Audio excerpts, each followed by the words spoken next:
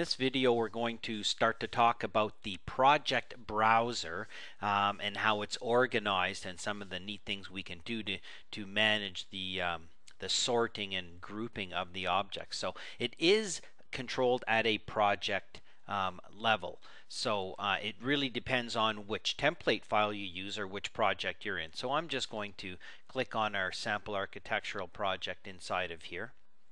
And inside of there I'm going to take my project browser and pull it off here a little bit because it's I need a little bit more room. So at the top of the project browser right here you can see it's currently using the configuration called all. And then it's sorting the views. So within the project browser there's views, and there's all kinds of different views, and there's pluses inside of here depending on how you're grouping it. And then there's legends and sheets and families and groups, etc. So we can organize the views and the sheets customized. Okay, the rest of them are not quite the same, but the views you can see it's set to be all, and sheets are set to be all. Okay, just kind of take note of that. And then again you can go in and hit these pluses to go through and mine down into those. So inside of here are all the different views, and Revit is really just slicing and dicing of a 3D model, and you can look at it from the outside, etc. as well. So there's perspective views, which is what I'm looking at inside of here. If I go to 3D views, I'm looking at this view in here. I can double click on here and go into a kitchen view and look inside of there, etc. And then each view of course has its properties down inside of here. Okay, you can see all that information. Notice it says perspective, and that means it's kind of a camera view. If you go to double click on the regular 3D view, this is not a camera view, and I'm using a shift middle mouse button and my wheel button here to zoom and orbit around. So each view has its properties. You have to remember that, and view properties of course can be controlled by view templates. We've talked about that in other lessons. So in our project browser we have the views themselves, and how we have these views organized in here we can customize that. Okay, we can also customize how our sheets are. Right now there isn't any sheets. If I right click on here and say new sheet, and then I can go in here, I need to load a template file or title block, so I'll go into here and scroll down to title blocks. Okay, note where I am inside of here. Okay, just making a sheet, title blocks, and I'll just pick my D size. Hit OK and load that in and make a new sheet. So I have a new sheet. There it is. I can now right click and say new sheet, make another one, right click, new sheet, make another one. Okay, so now I have some sheets named accordingly, and I can place my views on those sheets.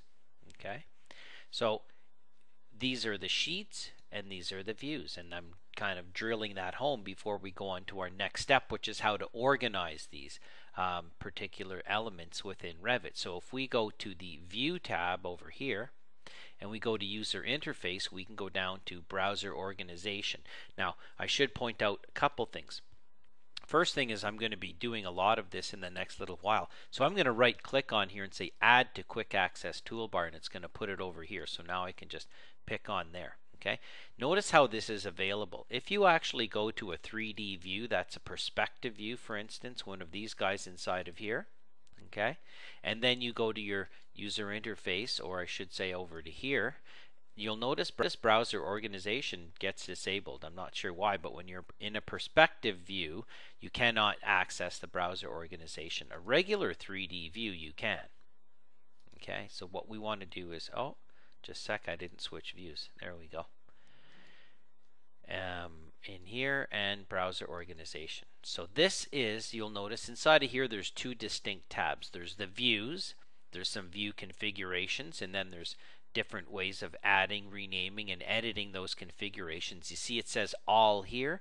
Well, that's what the all meant back inside of here. If I go back to here and I close this off and I look at here, see it says sheets all, views all. Okay, if I go into here and go to project browser, sheets and views are both set to be all. Okay, you can pick on one and hit edit to modify it without making it the current one. You can only make one of these organization configurations current. Okay, so there's the views, which is all of the guys inside of here, and then there's the sheets, and you can organize them and create new ones and add project parameters and do some really neat stuff. So inside of views, it's currently set to be view by all, and that's a factory setting. You can't even actually go in and edit or do anything. In fact, you can't really see how it's actually sorted. But if you pick on one of these guys, for instance, which are out of the box configurations, and again, it is based on the project. If you save it in your project template file, you will have that view kind of configuration already available in here. So let's just say we want to change it. So let's take note of a couple things. We'll just talk about the views here. So we have floor plans, ceiling plans, 3D views, elevation. So it's grouping by the, looks like the view type and then the view name from what I can tell. But if you're not sure, what you can do is go in here, hit browser organization. It's set to be all. You can't really change it. Let's change it to be discipline. So make it current. You don't have to pick it, you just have to check it.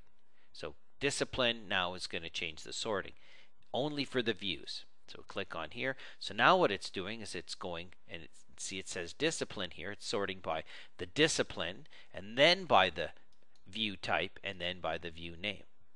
Okay, architectural coordination views. So the discipline of the views. Okay, if you pick in this view right here, okay, it has a discipline. Every view has a discipline. This is an architectural discipline. If I change the discipline of this 3D view, which is under here right now, okay, it's this view. If I go in here and change it to be coordination, it'll reorganize itself under the coordination. Now it's over here. It's the same view, but it's resorted itself because I changed the discipline of the view, and this is sorting by discipline. If I take this view and I change the discipline to be plumbing, it'll create a new discipline right here called plumbing, and it'll put that 3D view in there. So the views are organized, in this case, by the discipline of the view. So each view, if you go into this view, level 1, okay, here you go. This view, the discipline of this view is set to be architectural. If I set it to be mechanical, Revit's going to create a new mechanical folder here, and it's going to put it in there and then go by view type and then by view name. So if I go back into here and go back into my browser organization and I hit edit, I can see exactly how it's sorting. It's grouping first by the discipline of the view, then by the family type, and then it just stops there. So discipline and family type, and then once it does that division up, then it sorts it by the view name within that. So at the lowest level, it sorts it by the name, but it groups it. See, it says group by, then by, then by. So these are the groups, which are the top ones. And then once it gets down to the actual view itself, it sorts it by view name. And you can change that as well. Okay, so the name of the view rather than the detail level of the view or the template of the view or the associated level of the view. Okay, so grouped, sorted. So you could go in and change this if you want. I'm just gonna kind of leave that way. Then we have this other one that's very handy here that says not on sheets. Well, watch what happens. I'm just gonna hit cancel here. I'm going to go to my sheets and I'm gonna go to my unnamed, and I can rename that, but I'm gonna take my level 2 floor plan and put it on this sheet, and I'll take my level 3 floor plan. Oh, it's a different scale, or the crop region is bigger at least. Oh, it's got the site plan on there. So I've got a couple of different views placed on this sheet. Okay, now I'm going to go to another sheet and maybe put some elevations on there. Scrolling down, this one's going to have elevations. Pick over here, pan over a little bit, and then go to my elevation views and say okay, north elevation, place it on there, and let's just leave it at 1. So I have a couple of views that are actually on sheets. Okay, and I would need to clean this up a little bit, crop it and stuff, but Now watch what I can do. I can go back into my browser organization. I can go into here and I can say, okay, sort my views by not on sheets. What this is going to do is it's going to group all of the views, first of all, that aren't on sheets first. Okay, views not on sheets, floor plans, ceilings, okay? And the thing is, the views that are on sheets aren't actually even being viewed in here at all. So watch, if I go to floor plans, level 1 is here, okay? Level 2 and 3 are not there, okay? Because they're on a sheet. So watch how they do that. Oh, again, back to here. Browser organization, not on sheets. Okay, not on sheets. If I hit edit on this, it says group by the family type and then by the view name, but it uses a filter, and what it does is it filters it and says filter by sheet name equals to none. In other words, it's only going to show the sheet names filter by if the sheet name is equal to none for the view, and these views don't have sheet names because they're not on sheets. So watch what happens. Cancel.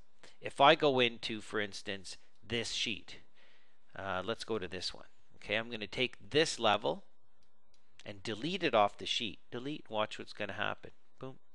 All of a sudden it appears over here because these are being filtered to show the views that are not on sheets.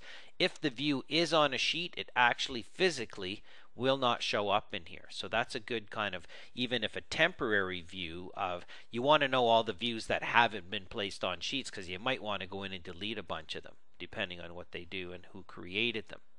Likewise, if I go to my elevations and I say south, east, south, and west, okay, let's go down to here. There's a sheet. I'm going to take my let's take my call out of north and drag that elevational view over to this sheet and watch what happens. Boom. Pick on there. It disappears from here because now it's down on this sheet over here. So this is a really great way.